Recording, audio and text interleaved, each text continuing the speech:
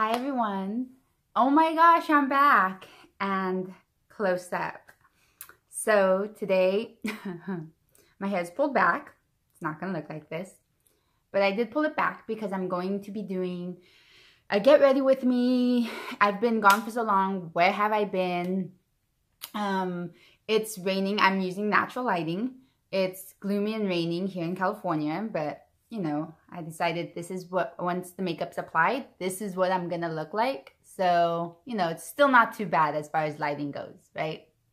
I don't have the big bright lights. So anyways, all right, so it's a get ready with me and let's get started. So I have been, I already put on like my base and oh my gosh, I have been loving this Clinique Moisture Surge. So it's a CC cream, hydrating color corrector, broad spectrum SPF, all that stuff. I don't use it as a CC cream at all. I just use it underneath my eyes as a color corrector. And I love it. It hydrates underneath there and everything like that. But I'm not going to talk too much about the makeup, just forewarning. I'm not going to say everything I'm putting on my face. I'm going to try not to. I really want to, but I'll like save that for other videos. This video is just basically where the hell have I been? So, and what I've been like noticing, because even though I haven't been making content, I have been noticing, you know, obviously I'm still watching the makeup community, YouTube community, and all that stuff. Let me grab something to wipe my hands on. I can already tell the editing on this is gonna be, dang it. But I have just been noticing a lot of stuff that's been going on, and I have some opinions. So first and foremost, where I've been saying that like 20 million times. Where have I been? School, work. It just has kept me so immensely busy that I haven't had time for anything else. And it's been like truly insane. I'm just at the end of, over the halfway point of this semester, and it's been hard. Yeah, that's basically how I can put it, is it's been really hard. Like every semester though, you know, I have yet to say when there's a semester of school, except for like my last semester of the master's program after I took my final test, that I can be like, oh yeah, this semester was super easy, you know, like this semester was not hard. I have yet to say that about school in general, because you're always constantly stressed. What adds to this stressor though, what adds an extra layer onto this stressor is the fact that I have been working, you know, seeing my clients, working at the same time, and doing all of that. And then, you know, the stuff that my daily stuff, you know, the stuff with my son, that doesn't go away. Keeping the household up to snuff, you know, everybody in the household working together, that doesn't go away. So none of those things go away. And it's just left me like with little time to do anything else. And when I go like that, it still makes me laugh. Little time to do anything else. And yeah, so that's kind of where I've been. And sometimes you just like need a break. I needed to find, and I still do need to find balance. You know, I haven't been able to find the perfect balance when it's come to like working out and stuff like that. But I've been a lot better this semester than I've been the past year and a half. I am refusing to let any excuses be the reason why I'm not looking after my health. So that's what I've been really trying to focus on. I truly have never found it's so hard in my life to take care of my health, ever. And that's saying a lot, because anybody that knows me in my personal life knows that I am a health fiend. Like, I go on health kicks, and I always, I'm not gonna talk while I go right here on my neck. And it always makes it sound like I'm crying. So I am one of those like health people, and I really don't, you know, I'm always able to snap back, I guess. And this time, I just haven't been able to do it, you know? Sorry, I'm looking at my monitor right here, and I feel like I'm really high. I'm gonna bring it down for a second. So I've always been able to snap back, so it's never been like, oh my God, you know, I gained a little bit of weight, and it's totally fine. This time though, I don't know if it's because my age, you know, I am 33, or what it is, but I've had the hardest time snapping back. I guess that's the way to put it. And it really bummed me out. I mean, it really bummed me out. I was distraught. I was distressed because when your health is not up to par, at least for me, when my health is not up to par, it affects the rest of my outlook. You know, I just don't have as much energy. I don't like the way that my clothes fits. It affects my self-esteem. And I would be lying if I was going to be sitting here being like, oh no, it's totally okay. No, it affects everything else. I'm more lethargic. So yeah, to make it any longer, that is what I have been putting my focus on and really holding myself accountable. And, but now let's go on into what I have been noticing. So there's a few things I want to talk about with the whole makeup beauty community. First, me as a YouTuber, trying to find like my dish. I was like, I'm super new to YouTube. I'm like as baby can get, like super like a little tiny baby. And so I had these like ideals of what it is I wanted to put on my channel, the content that I wanted to make. And the more I started buying things and the more I started like trying to keep up, because I really didn't know how it worked, the more I started being like, okay, in most of my life, I am not an extreme consumer. Consumerism is there, but I am really conscious about like the environment. I'm really conscious about things like that. Just like what it is that I'm putting out into the environment, the waste and stuff like that. So I'm conscious. I'm not the most extreme. I'm not extreme by any means. I'm just conscious of all of that. So I started noticing, and not just that, I'm fiscally conscious too. I mean, I cannot, at this stage in my life, I mean, I am, for those of you that don't know, I am in a doctorate program. And at this stage in my life, I cannot be a hardcore, like, you know, consumer. Not that I don't even think, even if I could, I'm not sure if I want to, like, really, like, buy every new thing that's out there. I feel like this market is so oversaturated, and I'm new to the whole beauty community, not just on YouTube.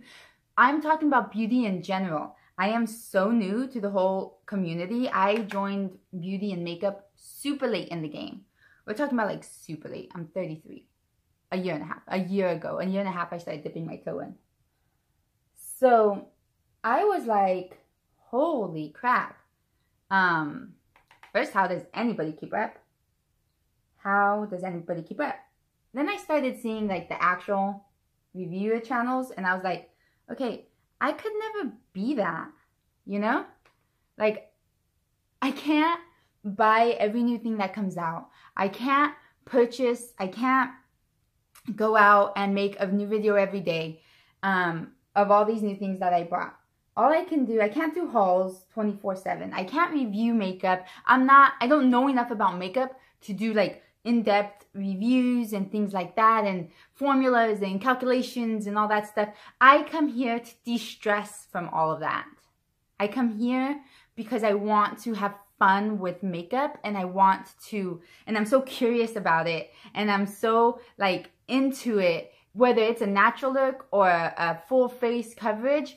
I'm just curious about that stuff, and I'm into that stuff right now at this time in my life.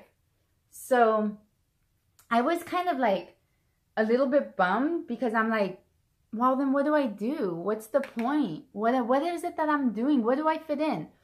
Before I saw anything on YouTube, I started thinking, when it came to consumerism, what do people do? I started asking myself, what do people do with all their makeup? You know, like they have, I was watching the YouTubers that I watch, and I was like, they have these like constant, like huge amounts of makeup. And even if you're not a big YouTuber, what about the small channels?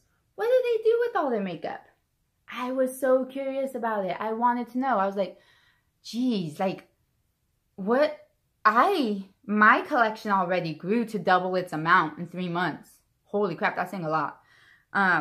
What do you do? What do you do with the palette that you bought? Like, let's take this Vidsy art. I bought this Vidsy art. I got it for Christmas. I love it. I love Vidsy art. And I was like, what if I get a new palette next week? What do I do with this? Do I just chuck it? I mean, I already have several palettes. What do I do?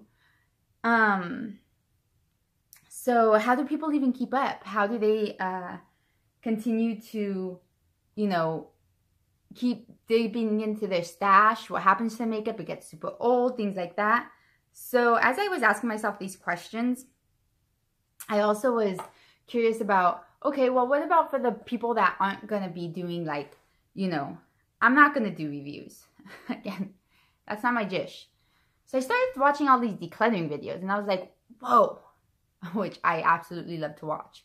And I was like, well, first I don't have enough stuff. I have a lot of stuff I can declutter, not necessarily makeup, but I have stuff I can declutter. And so when I was watching all these decluttering videos, it got me curious into thinking even more, like, whoa, what's happening? So then I went into this whole freaking, I feel like our phones are listening to us, because when I was asking those questions, boom, all these videos started popping up about declutter videos, which I love, and also about project panning videos, and also, what's the other one? So there's project plan, there's declutters, this is things that what I'm not gonna buy, my wish list, things like that. And I was like, okay, I see what people are doing. You know, there's more people out there like me than I thought, just who love makeup, who are curious about it, cannot go and buy every single palette out there under the sun, nor do they want to. Even if they, that's another thing. Even if you could, do you want to, you know? So then I was like, So I started going down that rabbit hole, and I started watching more and more of that. And it made me even more curious, if that's even possible, as to, okay, I think this is more along the lines of my dish, you know? I want to do this because I love it. I want to continue doing it, but I don't have thousands of dollars to spend on makeup every month, every week, every year even. So I think I'm going to do more and get my editing skills up to snuff and do more of like wish lists, you know? What I'm not going to buy, what I want to buy, what I think about this, what I think about that, my opinions on certain makeups. And then when I do buy something, you know I'm buying it because I truly love it. I know I'm buying it because I truly love it. And I truly am curious about it and I want to try it and things like that. I don't want to put myself in debt because of makeup. I have money saved to the side. I'm not in debt because of makeup, FYI. I have money saved to the side for any of my makeup needs. So it's like, I want to be realistic though. I don't want to be unrealistic about what it is that I can do with the my channel and what it is that I want to put out there. So anyways, so I thought that was really interesting. And I've been noticing, so that's what I'm going to talk about. That's what I'm talking about right now, is like what I've been noticing in the beauty community. This oversaturation with makeup launches and makeup brands. I don't know enough about like the seasons of beauty, when things are usually launched, what's like the usual, what it usually looks like. I'm not sure.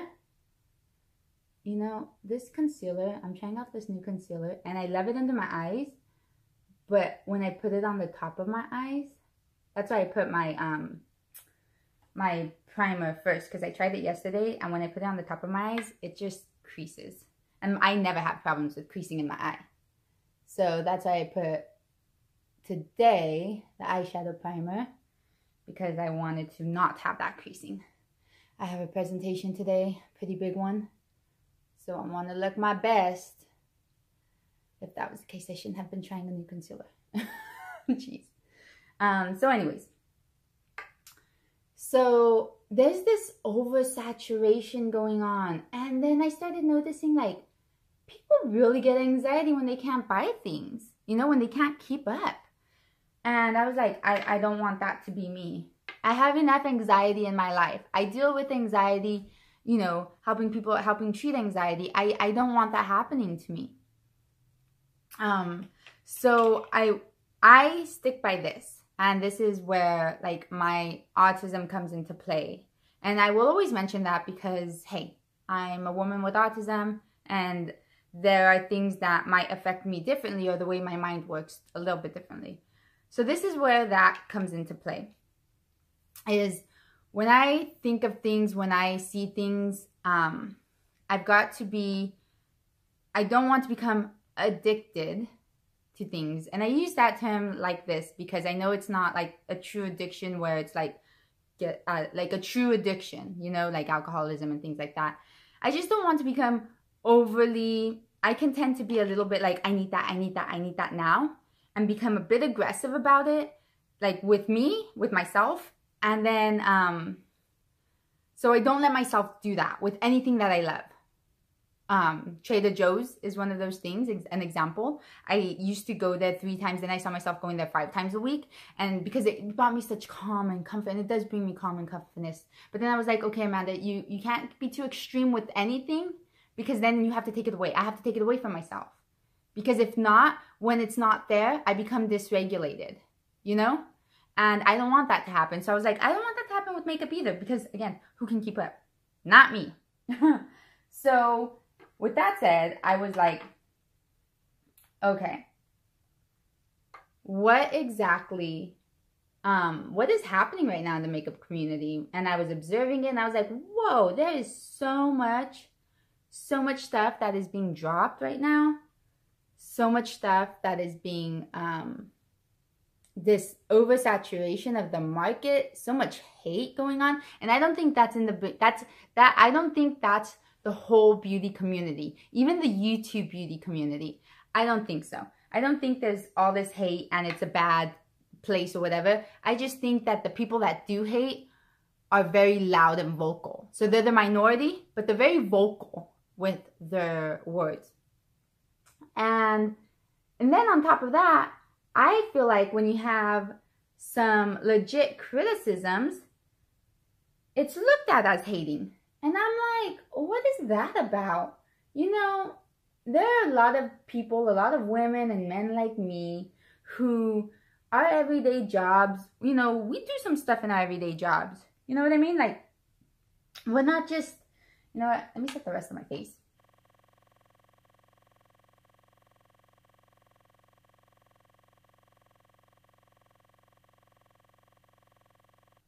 So I was like, what exactly is happening here? Like, dang, man. First, see, that's what I didn't want to happen.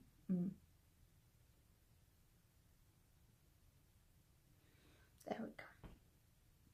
So I was like, first, why so much hate over really valid concerns or questions? And then why so much hate over things that you just want to hate them just because you want to hate them? You don't have to like everything. Heck, I don't like everything. And but I think respect goes a long way. So let's take a few examples. And I think everyone knows where I'm going with this because it's been talked about left and right, dragged through the mud. And I'm like, okay, Halo Beauty. Let's talk about Halo Beauty. So there's 2 things that I want to talk about. Halo Beauty and then the KKW new concealers that are dropping, which I'm excited about that one. The first I'm not so excited about. The second I'm super excited about. So with that said, and saying what I want to talk about, my thing is with the whole thing that happened with Halo Beauty, I think it was handled poorly. I'm not a fan. No, I'm a fan of, I was a fan of Tati's. I was a subscriber. Look at my followers. Again, I don't have that many. But I was, and I'm more of a consumer of YouTube at this moment. And I was a fan. And I was like, oh my God, what is she dropping? You know, I wasn't a years-long fan. I was a newbie fan, I guess you could say. You know, I binge on a lot of stuff. And videos was one of them. YouTube videos is one of them. So I kind of felt like I got the gist of Tati. Didn't feel like she was insincere. I wasn't all down with that, you know, her, who's certain things she supported. And then there was a couple of things before this whole Halo Beauty issue that were rubbing me the wrong way, I mean. And I was like, okay, well, this wasn't what I was expecting. And I had some questions. I do, on occasion, take vitamins. I have no issues with the fact that she dropped vitamins. That's not my concern at all.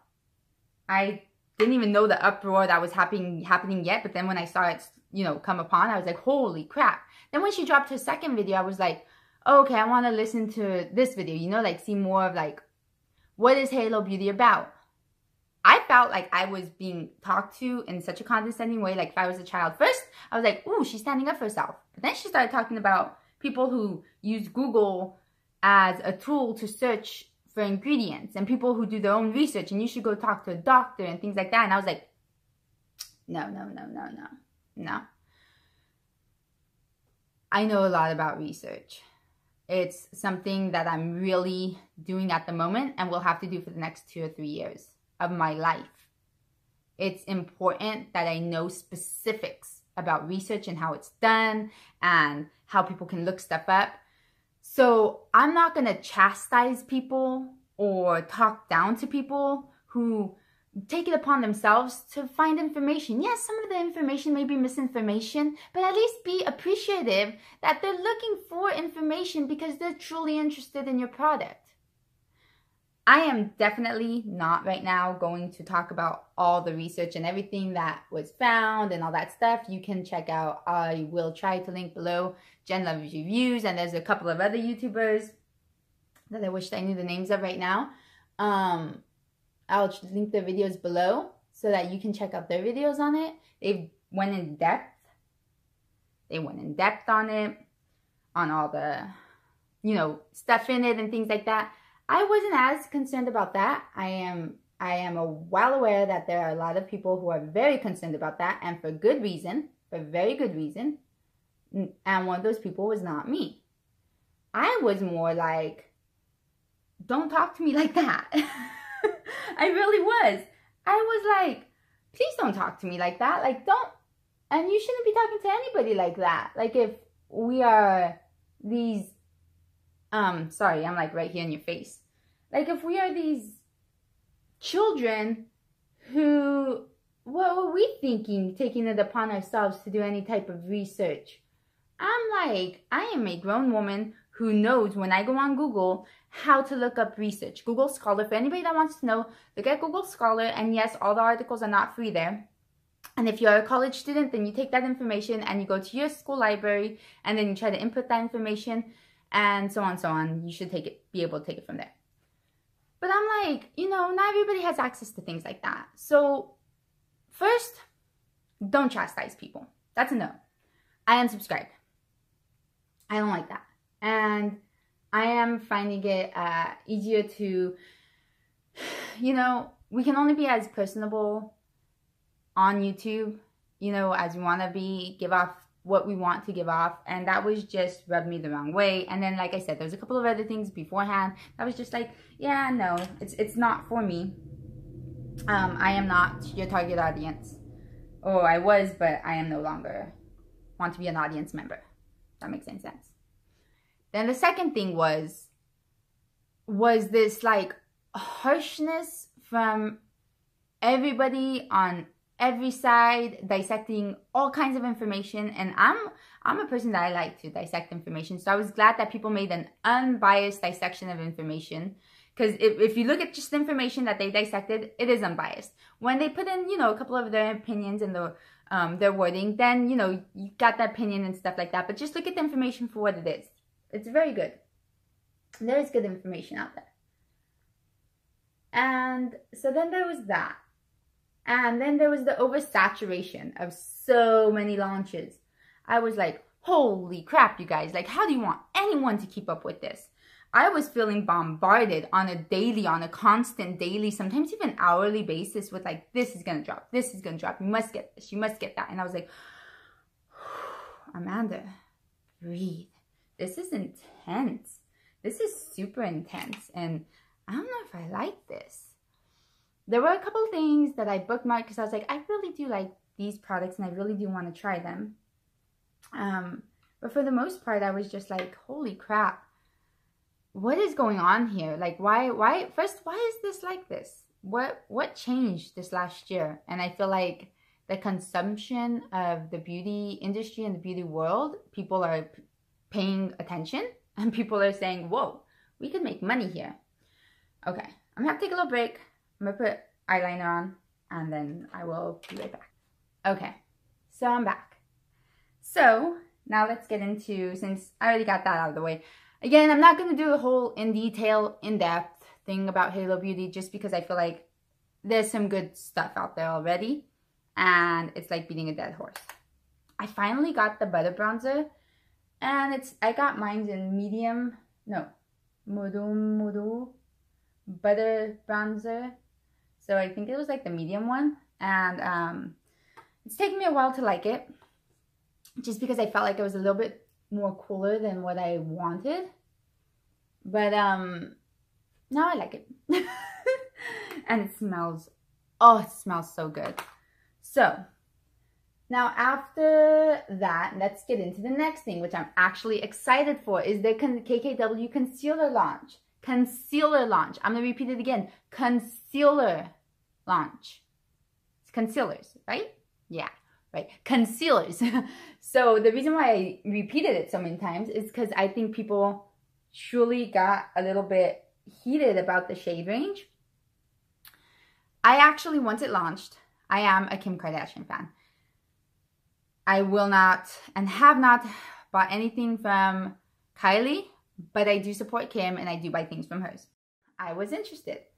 I saw so much hate and I know already that a lot of the hate comes just because it's Kim Kardashian, just because of her name, just because of all of that stuff. And I was like, Amanda, do not engage. Do not engage. But I read the Allure article. I read what the reasoning behind it, the 4 different categories of shades, and then 4 different undertones in each category. So there are undertones. Pictures can be deceiving. Pictures, I think, in my opinion, okay, let's get this out of the way. I'm just gonna say it. And I said it like more than halfway through towards the end of the thing. When I keep saying in my opinion, I'm gonna stop that. There's full disclosure. Everything is my opinion. Unless I come and say, okay, this is fact, blah, blah, blah, blah, blah, blah, blah. Obviously, everything's my opinion. Whose else's opinion is it going to be? It's my opinion. Unless it's someone else's opinion and I say, oh, it's this person's opinion, okay? It's my opinion. All right, so with that out of the way, so I can freely talk, because I see that a lot. Oh my God, I had a little bit of fallout right here. Right here, do you see it? A little bit. And I really never know how to deal with fallout, so I'm going to try my best to deal with this. It was from the black that I used. I used the powder black liner, which looks amazing. But okay, that's what's gonna happen because there's nothing else I can do about it. I think I have to wait till it dries. Oh, I heard somewhere if you put like lotion, if you put like a lotion on it, I'll be right back. Okay, so like I was saying, I was able to put the bronzer. I had a little bit of fallout, but I was able to get rid of that. Thank goodness. Now time for highlighter. I love this one. So like I was saying, you know, the whole thing with Tati, not going to get into like every detail of the ingredients or about research or like going through like this whole video about it just because it's been done a million times, being dead horse. But that's just my feelings on it. That really is. That's just, I was just rubbed the wrong way about the whole situation. The whole situation. And again, I think it was the minority but the very vocal minority that states like this, and I'm like, jeez. So now going back to KK Beauty, because I think that's where I left off before I had the whole makeup fiasco. I am really excited.